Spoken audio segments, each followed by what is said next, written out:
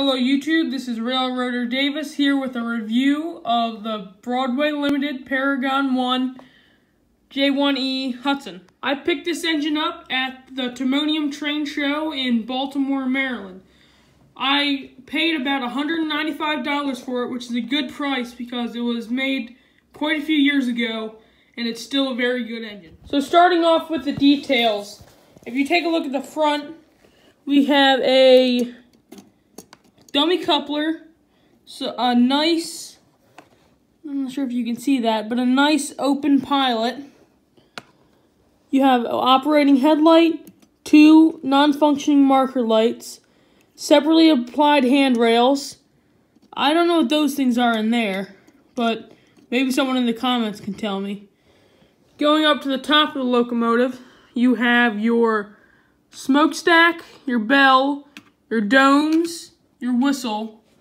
Over on that side, I'm not sure what exactly that is, but on this side, you have your dynamo and your safety valves. Moving alongside the locomotive, you can see you have your four front wheels, your 6 drive wheels, and your 4 trailing truck wheels, making this locomotive a 4-6-4, a Hudson. So if you take a look down here, you will see all the valve gear detail. So you have your eccentric crank here. It's just done very, very nicely for how old this engine is.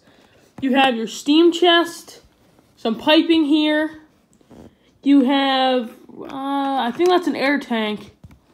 You have a pump, the back truck, the number boards, a window with cab figures, and then you have the start of the tender. If you take a look on top of the cab, you can see, well, if I can get it here, the hatch is open on the top of the locomotive. And the details are pretty much the same on the other side. Moving on to the tender, it has a nice coal load. It's not real coal, but for the time that it was built, it's still pretty darn good. So the camera focuses on that. You can see all the rivets down the side of the tender. Here we have New York Central in crisp lettering, besides that one blemish. But again, I bought this used at a train show, so that's not a big deal. You have your 6-wheeled trucks, your ladder steps,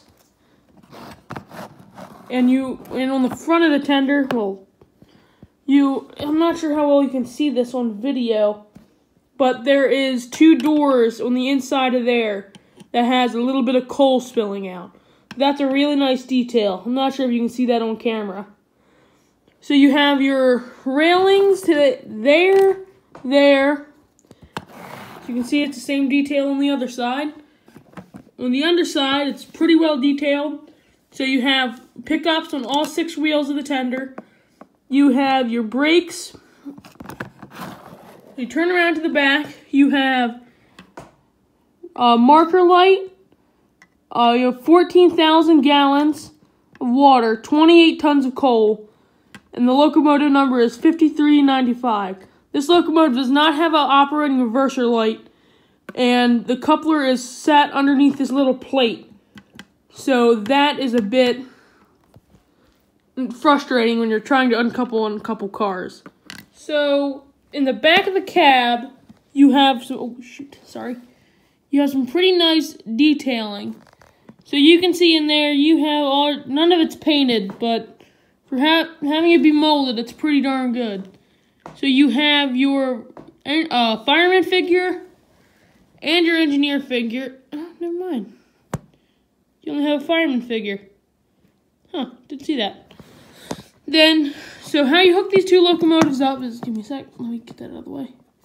You have underneath the deck plate, you have a little, I think that is a 6-pin adapter, and you have a 6-pin on the tender that plugs into the locomotive. So that is the review of the Broadway Limited j1e Hudson.